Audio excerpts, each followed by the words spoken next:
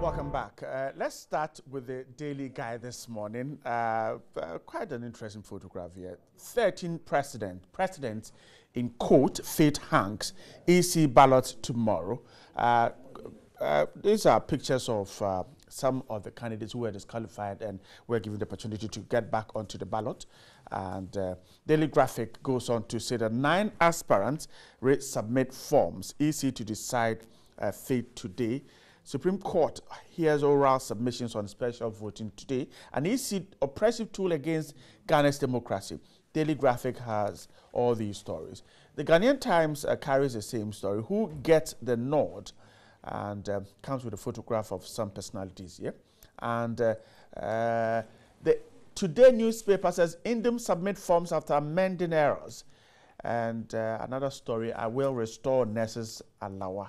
That's the story from the camp of Dr. Indum. BNFT says Tekpe assures businesses definitely ahead of the December 7 polls. So these are some stories on the pages of the newspapers I have with me here this morning. Let me tell you who my guests are. And to my right is a Member of Parliament for the Ablekuma Central Constituency, Honorable Theophilus Thedechai. Good morning, and I hope you're doing great. Right. And to my left is a member of the NPP's Deputy Communications Director of the NPP, Michael Kwe Jr. Good morning, too. And yes, I hope you're doing good. Oh, by the grace of God. Okay. All right. Let's start with this one. A quick one at what is happening in the United States. Honorable Thedechai, so does it come to you as a shock that Trump is in the lead and virtually on track to winning the Oval Office? Well, the projections that we've seen over the period, especially looking at some of the projections that CNN especially and other networks in the United States have been giving us, the public.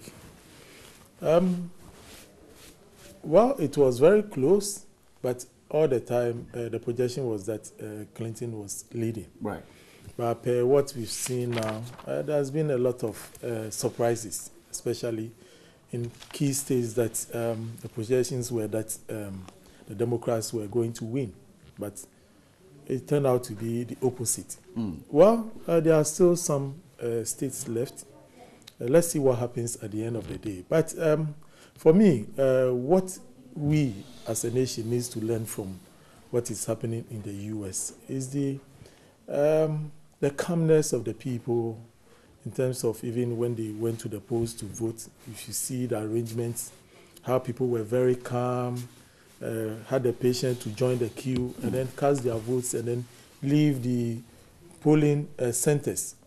It brought about a very serene environment. And that is what, for me, I want the good people of this country to emulate.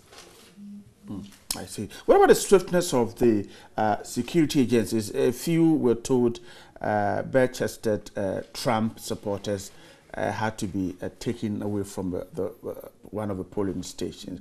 And you could see the swiftness of security agencies. Yeah, not only the security, but then I think their justice system was also very, very swift. You could remember the camp, that is Trump camp, right, sent some issues to the court, and immediately it was dealt with. So when it comes to election issues, we should be up to the task. The court system should work very well. The security system should also work very well. And that all together will give us very good and peaceful relations. So we should emulate what the U.S. have been able to do. I'm grateful. Right, so Trump is in the lead. Yes, very good morning to you, to my brother Thedechai, and of course the viewers as well. Shock. Surprised. Maybe flabbergasted. I just don't know even the words to churn out to describe this very unusual pattern that has taken place in the United States. And to be honest, I don't have much to say. all I can say is, who would have expected that Donald Trump will be on 244 states as we stand now, as against Hillary's 217. And worst of all, Hillary to be led by Donald Trump in Pennsylvania. Unbelievable. Now, Michigan is even worse. That's what Pennsylvania is basically the same percentage, but more votes. More votes, right. That's what Michigan, it's a point. 48, 47, and so on. I mean, it's shocking. And I'm wondering that, is it really the case that a message that I will build a wall to stop Mexicans would resonate with Americans who, by the same token, voted for Obama? And they are saying it's as if we are tired of having an anti-white president or a president who's not white. We've had enough. Now let us go test and see. The other way, the other extreme. We've had a black, we don't want a woman. It's too many firsts in the same America. Let us try this outsider who, by all means, is very different and very unusual. And the scandals that came in terms of his treatment of women, his treatment of staff, his bankruptcy record, and all the rest of it. I mean, I really don't understand what the Americans want for a president. And it is very, very shocking to see that some of the typically, swing areas, like North Carolina, Raleigh in particular, which was Madam Clinton's last stop, whilst Donald was in Michigan. He has won North Carolina, and yet with the Michigan vote, Donald is ahead. So it's as if, whether last minute, previous strategy, none of it worked. I mean, to the average mind, we all know that this email nonsense is of no consequence because it's not criminal. Nothing was going to come out of it. Eventually, nothing came out of it. Talking about emails that her staff sent or something on that tip. Could that have been her undoing the emails? Well, I don't think so. Because I think the American people understand better than we do here that the emails were of no consequence. In fact, the FBI closed it. Again, they closed one against her. What was reopened was not against her. Right. It was against another staff member. Clouded and shrouded to look as if it had something to do with Hillary. So I am very, very, very, very surprised. And I just wish that we will learn certain lessons from this as a nation. The only thing I am not happy about, and it's controversial, but I'll raise it because sometimes we have to make your show interesting, I see. is the comments by the General Secretary of the NDC yesterday. I don't know if you heard them. I didn't hear it. Okay. And I'm sure Tete has heard it. This morning it was being played on Joy FM. So for the benefit of you not hearing, I want the audience out there to know that it was even played on Joy FM. I heard it yesterday on Asempa. Okay. Making analogies that, Nana Akufo-Addo is like Trump. Nana Akufo-Addo is not a failed businessman. And that if Trump wins, that means Nana Akufo-Addo win. No. We are not looking for that kind of Achunaye win. That, if Trump wins, therefore we have won. Of course, I mean, we want Nana Akufo-Addo to win. So if that's what Ghanaians would think, fine. But that's not the issue. Secondly, and that Donald Trump wants to build a wall. And the wall he wants to build is like MPP. They don't like they don't like foreigners. Yes, it's true that in the 60s, there was an aliens compliance order. But are we not the same Ghanaians who also sacked Nigerians? Did it not happen?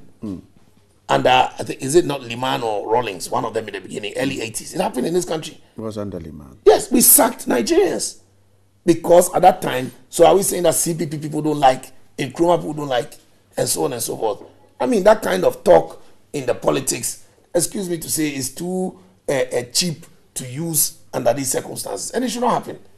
That somebody, and even another one, that MPP is complaining about the rigging of the election and so. The person is complaining about rigging of the election most in this country is an NDC member, M.Amidu.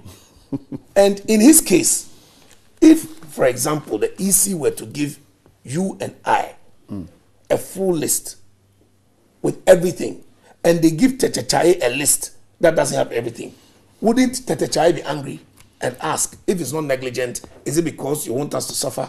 Is it because you want us to break? Will you not ask that? So let us look. You were raising legitimate what I'm saying, yes, let us look at the issues and let us look at the context in Ghana and let's look at the change context in Ghana. Then he raised Obamacare because Hillary Clinton is a social democrat. What are you talking about? Obamacare is NHIS. MPP brought NHIS in terms of politics. So you see, it's neither here nor there. Kumsi kumsa, all over the place. Please. Leave American election alone and let Ghana to have the election. Well, Mike, we can't leave it alone. But let me quickly stay. We'll get to the water. Let me quickly stay on it. We'll stay a bit longer on this briefly before we move to the local syndrome. Theophilus talked about the court issue that Trump took to the Nevada court, and quickly it was dealt with, and also the fact that some people who had were bare-chested Trump supporters quickly were taken away from the polling station. Let me stay with you a little longer. Yes, the justice system and the way it dealt with that court issue, and also the fact that these supporters of Trump were quickly taken away from the polling station to prevent any confusion. The conduct of the elections. Let's stay on it a bit longer. Yes. You know what? It was fantastic to hear about the security actions. That is reminiscent of 2012. In fact, if you notice, and this is one of the reasons why I appealed to IGP Mr. Kudolo to follow the example of his immediate past boss, Paul Teriakwe. Look, I am telling you on authority, not a single person in government or a single person in opposition complained about the police. You remember what they did in 2012 elections? MCE was found holding some ballot papers, whisked away. MPP person found making a mistake, whisked away. The security forces were so fair and even-handed, nobody has complained about them till today. You see where I'm coming from? But, for example, if Mr. Kudalo makes us feel that he's being even-handed, we'll complain. Is that how you feel? No, I'm not saying that. I said if he makes us feel. But if he makes us feel that everything is being done with justice and equal rights, we will get peace. As the song goes, we want equal rights and justice. That's when you get peace. Because Ghana, our motto is not peace and tranquility. Our motto is freedom and justice. Because we know that when there's freedom and there's justice, there will be peace. That's why Ghana is a peaceful country. Because our motto equates or generates peace. Let's talk about peace. Now, I'm coming. Now look at the courts. Look at how swift. Do you know some of the courts, they actually sat 30 minutes. 30 minutes. In some of the areas, in Nevada, for example, there were issues, Nevada County, there were issues of people not being able to vote longer because of a malfunction. Equipment. Yes. So the court would sit down, okay, the machine must function for 4 hours, so we'll extend it by 4 hours. Is there a problem? No, that's not. But if we sit in a country where electoral commission, you would, and of course I know we'll talk about that later as one of the main topics, but you will tell somebody that you have made one mistake, write to the person takes the issue to High Court and wins. You don't understand. The person takes it again to the Supreme Court. Again, they win. They say, let them correct it. Then you say, well, but the one that you brought, we gave you, is actually not one. It's actually 105. What is wrong about that? Why are you always changing the goalposts? Can't you be consistent? But if there are mistakes, one thing about on the farm, it's not about mistakes. The form, then you yourself, not you cannot keep changing goalposts. you must be consistent. I thought the court ruled that everything that EC had done was wrong. So we're all starting on a clean slate. So if the form that was there had errors apart from the one that was seen, shouldn't they point it out? Why? What judgment did you read? I read the judgment of the Supreme Court. Oh, no. I don't think you did. Because if you read that judgment, you won't come up with that conclusion. What did the Supreme Court say? Yes. Quickly, before I go to Chief. Yeah, the Supreme Court never said that. And I want to... It didn't ask them to start on a clean slate? No, never. Okay. The Supreme Court never said that. Well, on what basis would they talk about clean slate? That's not possible. But if you're giving them the chance to correct the errors, isn't it a clean slate you're starting on? No.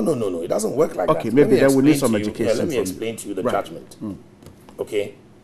Now, the first thing that was said is the applicant extends the should extend the nomination period from 7th to 8th. Right. That was the first contention.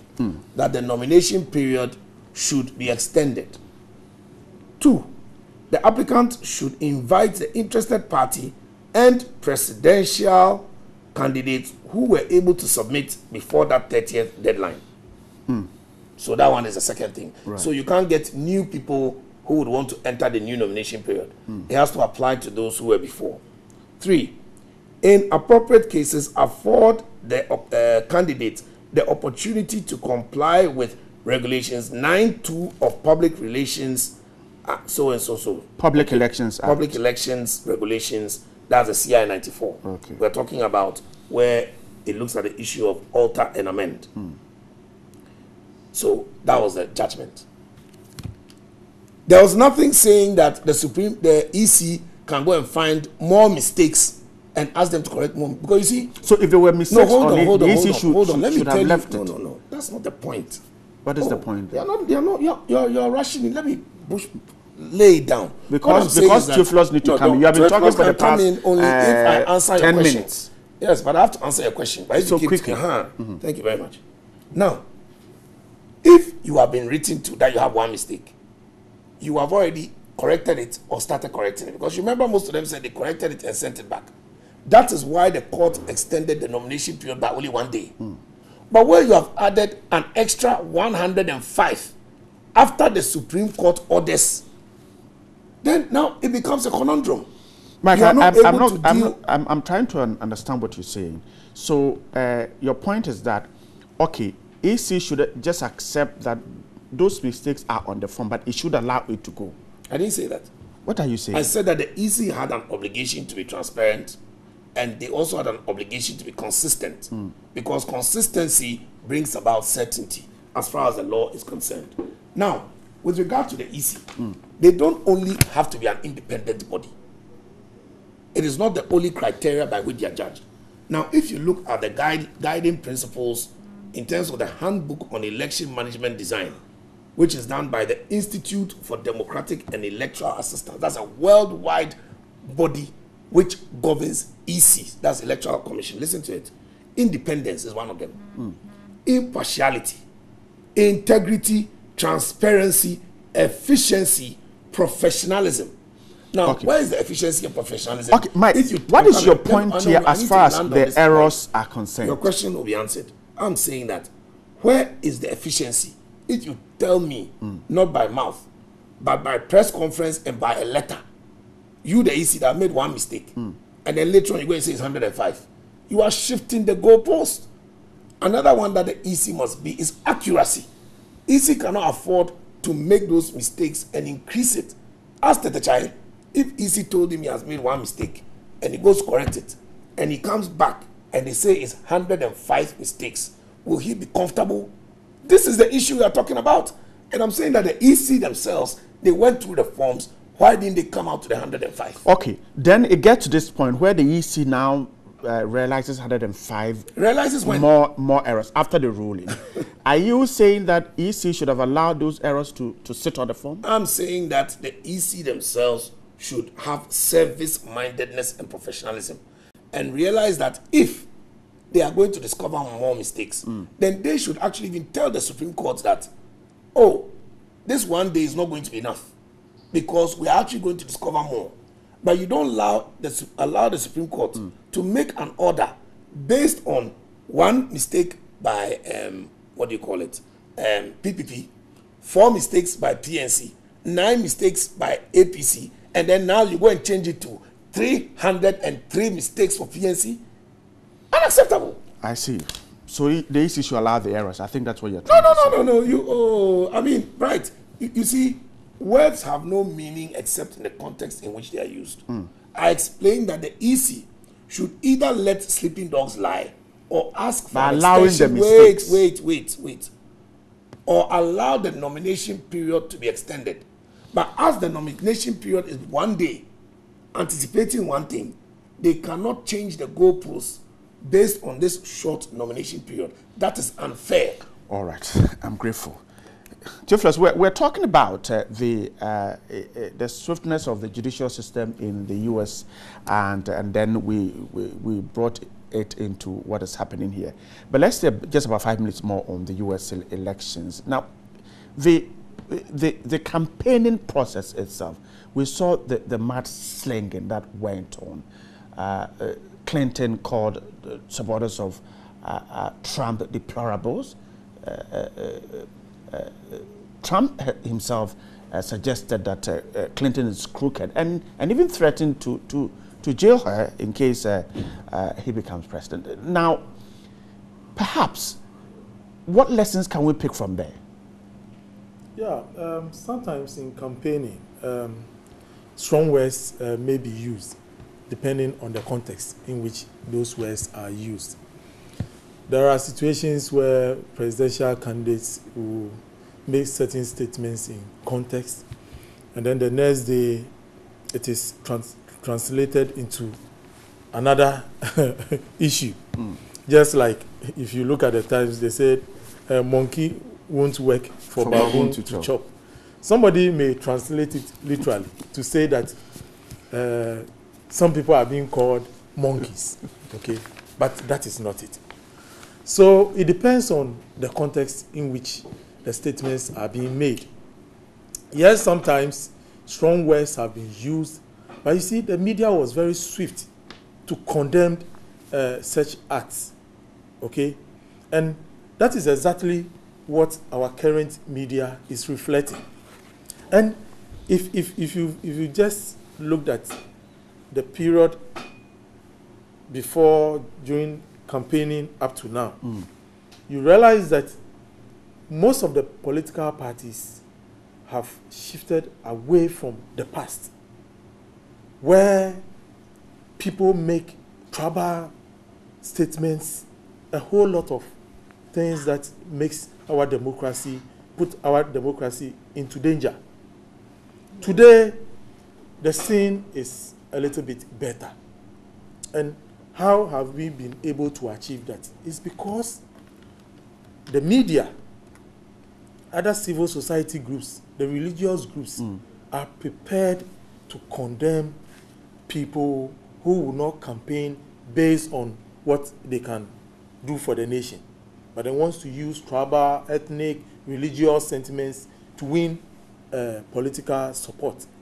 So you've realized that as a result of our past experiences and what the media and then the other civil society groups and religious and the population at large is doing today, it has kept the various political parties to be in a certain mood. And it is healthy for us as a country. Some have suggested that it's not as you describe it, because individuals of parties, individual supporters have gone ahead to make certain comments, and we have not seen that reprimand from the parties. For instance, they mentioned a member of your party who is said to have described another candidate as Mutumbanza, and yet officially the party didn't come out to say anything about it or to condemn that. Direct insult is something that needs to be condemned, irrespective of where it is coming from, because it is not the insults that will give you the votes. No, it is not the insults. And you see, we shouldn't personalize what we are doing, okay? Personal attacks. It doesn't help. Because at the end of the day, the same person is going to lead you, okay? Let's take what is happening in America now. If today Trump is to win, those things that were said about him will get stuck. And that is the precedent America is taking to the world. So we need to shift the focus. It should be solely based on issues, the things that you want to do, how you want to achieve those things. And those are the things that the electorate wants to hear. So for me, if you mount the stage and then you start to insult, that is where people will reject you. So if it is coming from any angle, it is not a good thing. And for the 28 days that we have to the elections, we need to make our language very civil. We need to ensure that we direct our party loyalists to be peaceful, transparent in what we do. And I believe that is what the average Ghanaian is looking out for. Let me stay with you on this. Now, Trump had an issue and went to court. Some have suggested that, well, we'll go to court, but there are certain indicators from the referee that doesn't give us the assurance that it will be a clean field. And so perhaps the courts are there, but we're still worried about it. How worried should we be that we might resort to other means and not the courts to ensure redress of our grievances? You see, as a country, over the period, we've condoned some of the wrong things, okay? Even the former EC boss did admit that over the past years, some of the elections that were held, he has to sometimes bend some of the rules just to ensure that everybody is on board. To satisfied. Okay? But the question is, are we condoning the illegality? Is that what we want as a nation? That people who do the wrong should be allowed to be heads of certain institutions? Is that what we want as a nation? Or we want a situation where the right things will be done? Look at the indiscipline around us. How did it come about? It's because of some of these things, okay? The thing is A. Somebody does B, and then we say, oh, it is closer to A, so let's take it as A. So the next time, it will be C. And then you say, oh, C is closer to B. It's also closer to A, so let's maintain it. And then the decay continues. You see, that is what, as a nation, we need to avoid. The EC doing its work, having challenges, for me, it's normal. Because these are things... It doesn't affect its credibility in the eyes of the voting public? Why should that affect its credibility? If the EC wants the right things to be done. The law, as it is, if you don't go for interpretation, people may interpret it differently. He's a lawyer. You read the Constitution, your understanding of certain things in the Constitution as a lawyer is even different from the ordinary person. And sometimes, if the ordinary person is to take the issue to court, he might be right, although you are a lawyer. You see? So, interpretation to the issues brings finality, and then it becomes the status quo. So, per what the EC have been able to do, sending the issues to court, and then the court coming out to give finality to the issues, it has set a standard for future elections. And for me, that is good for us as a country. It is good for us. Because if these issues had not gone to the Supreme Court for finality to be brought to it, would have been moving from one court to the other, and judges will be interpreting the issues differently as in how they look at it. So, yes, the EC went to court. There are some of the things that they believed in. Yes, the court agreed with them. There are some of the issues that they believed in, the court did not agree with them. And that is the essence of democracy. So it is brought finality to the whole issue. There is fairness now. People now have that confidence that, yes, this is the way forward.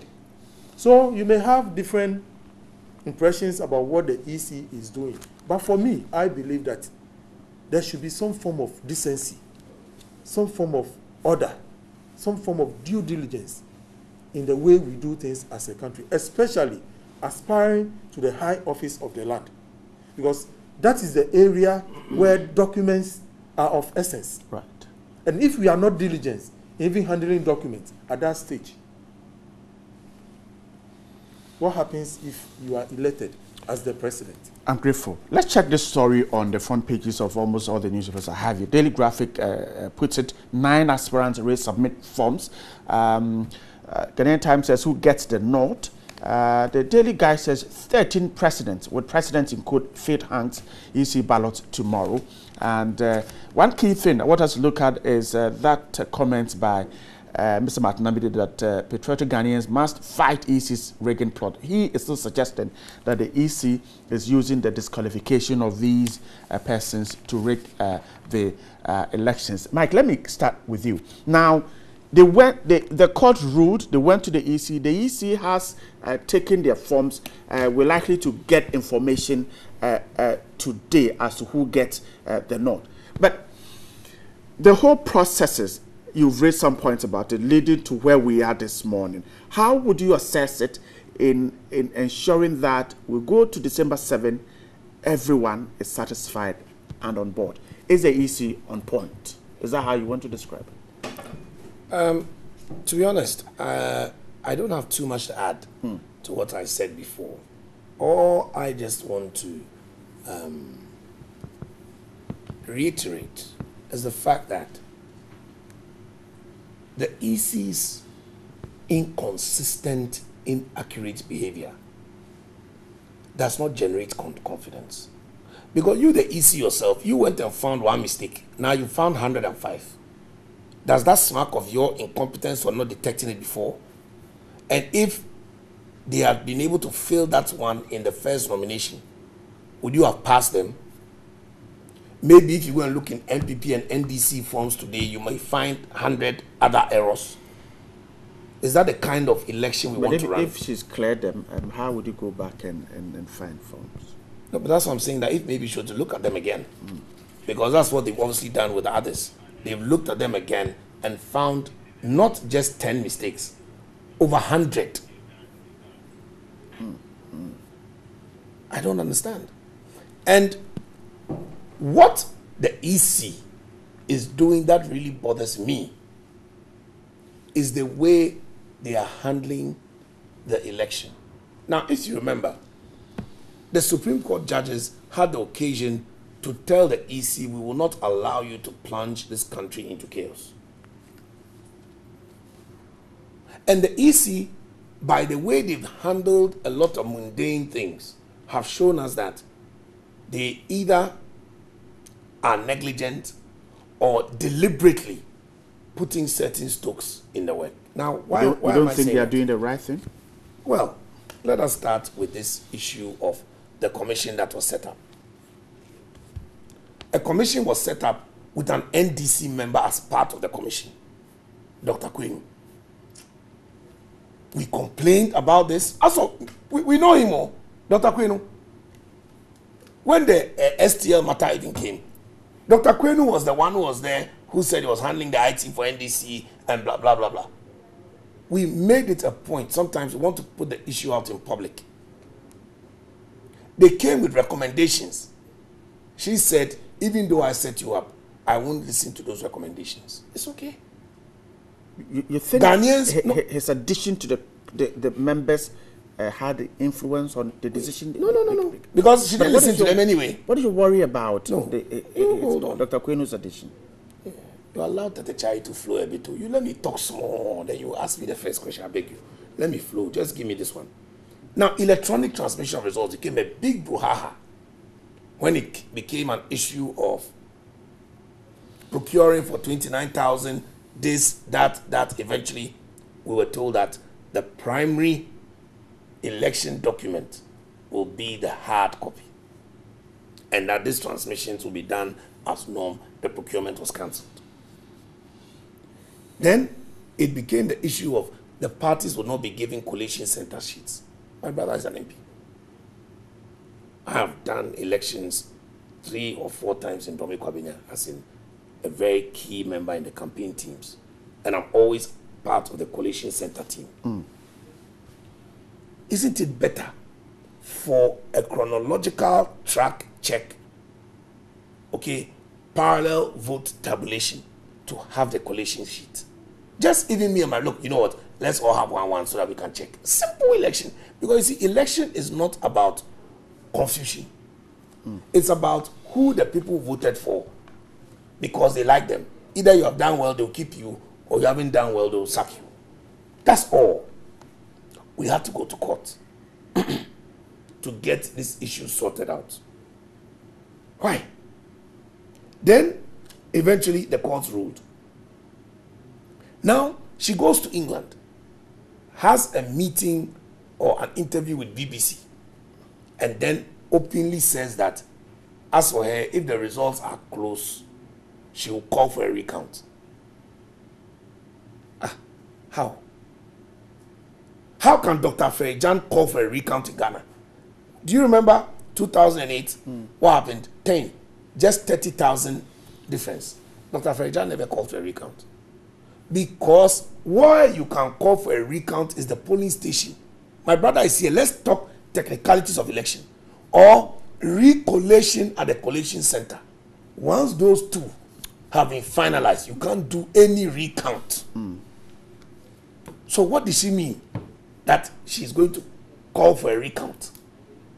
Why? Why? You see, sometimes you ask yourself, these things, are they deliberate? And one thing about some of our brothers is they want to overlook it because, why is it that Charlotte Osei is being asked questions? Charlotte Osei is working for you and me. Taxpayers' money. She's a creature of the Constitution, and by such creation, she is under the norms, the whims and caprices of the Constitution. And the Constitution is to be interpreted by the Supreme Court.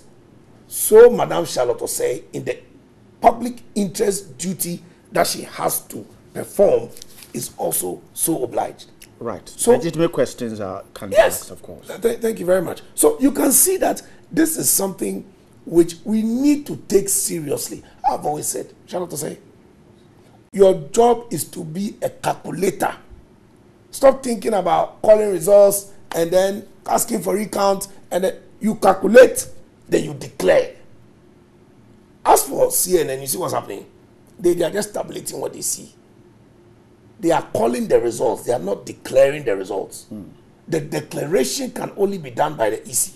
And that is what we're explaining to them, that the other time when Jake followed the media pattern and called the results based on the media, it cannot amount or be tantamount to a declaration. Could anybody... The only person who can declare results is the EC. You don't think it can cause confusion? No.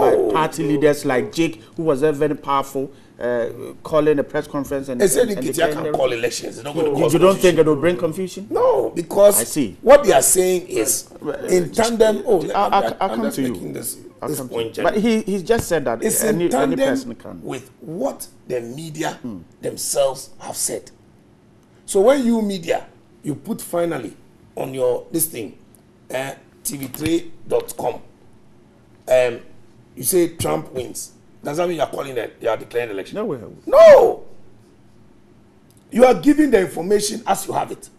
So if anybody, I'm telling the child, if he likes the day for election, come and say, look, didn't Sir John say we have won? No, Mike. Was that calling the election? I think. So assuming we have should stop all these candidates and their members decide after the election to hold press conferences and say they are calling the elections, you don't foresee confusion? Everybody calls. President John Mahama didn't make a call from the north that all the people who are voting, the no verification, no count is not the issue. He can say what he likes. If the EC hadn't agreed with him and say that whether President John Mahama called for no verification, no count, we don't agree, it's different. Unfortunately, they listened to him. Not only did they listen to him, when we went to court and we said, but you said NV, no verification, no vote.